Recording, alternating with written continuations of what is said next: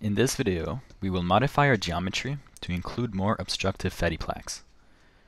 We will again duplicate our first geometry. Let's call this one Geometry with Plaque number 2.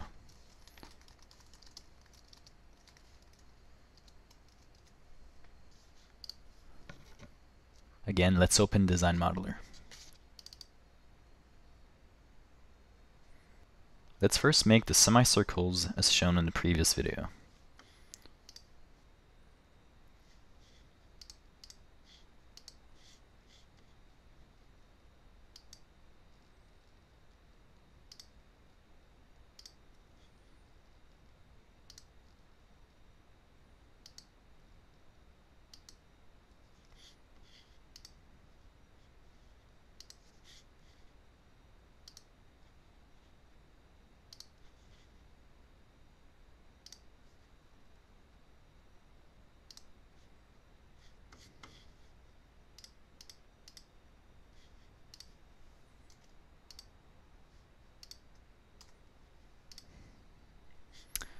Okay, we will now create a different type of fatty plaque using a tool we haven't used before, the spline tool. But before doing so, we shall first create construction points to help guide our line. In the Draw menu, we select Construction Points. It's located down here. And we'll insert our 2 points at the extremities of our new plaque. So we'll put one right here, and the other one here. Let's now specify dimensions to make sure they're located at the right location. So we'll go into Dimensions and click the Length Distance tool. We'll select the 2 points and select these 2 points. So these should be 3 millimeters from the corner. Okay, we'll need one more construction point. This one will be a bit harder to do.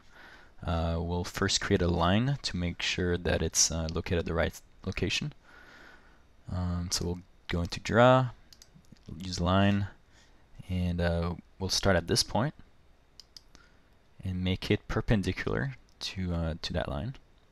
And we can see there's a little icon right here, which tells us that it's perpendicular.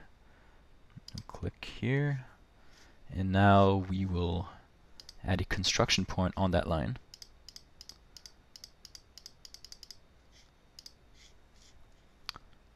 Let's just say here. And let's make sure it's at the right location. So we'll go into Dimension, like Distance. And this should be 1 millimeter.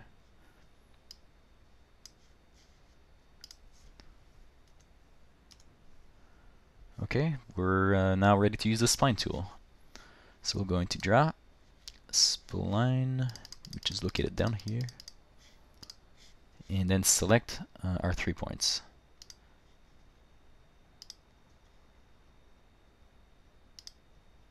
Okay, so now at this point we need to right-click and select Open End.